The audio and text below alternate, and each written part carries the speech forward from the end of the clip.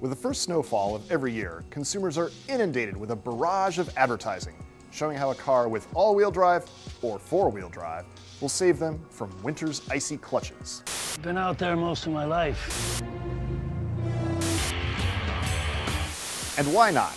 According to the Federal Highway Administration, 41% of all weather-related car crashes on U.S. roads are due to conditions involving snow, sleet, ice, and slush. Accidents caused by winter weather result in 150,000 injuries and 2,000 deaths each year.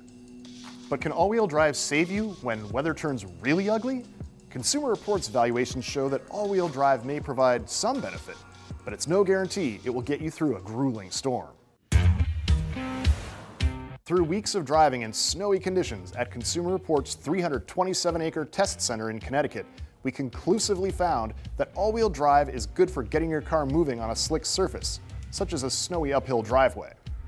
But all-wheel drive is of little added help compared to an ordinary front-wheel drive sedan when it comes time to stop or steer your vehicle.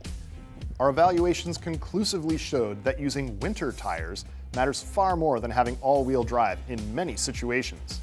We conducted braking tests in an all-wheel drive 2015 Honda CR-V, the best-selling compact crossover, with its original all-season tires, and then with winter tires.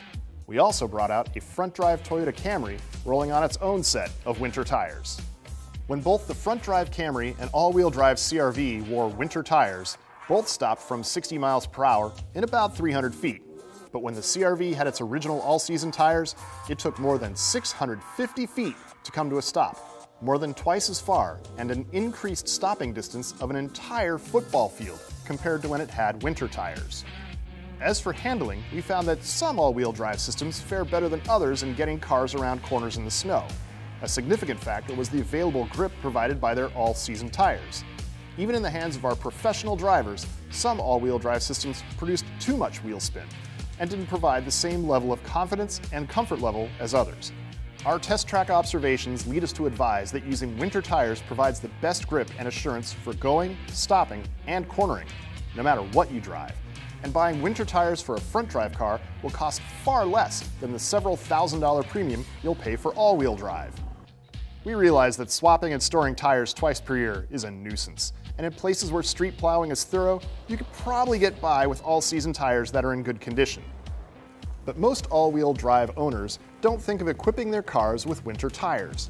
According to our survey of 54,000 subscribers who drove all-wheel drive or four-wheel drive vehicles in the snow for more than 6 days last winter, fewer than 15% equipped their vehicles with winter tires. The rest kept rolling on their all-seasons and took their chances. At Consumer Reports, we strongly recommend buying 4 winter tires for whatever vehicle you drive. For our winter tire buying guide and other all-wheel drive testing information, check out consumerreports.org.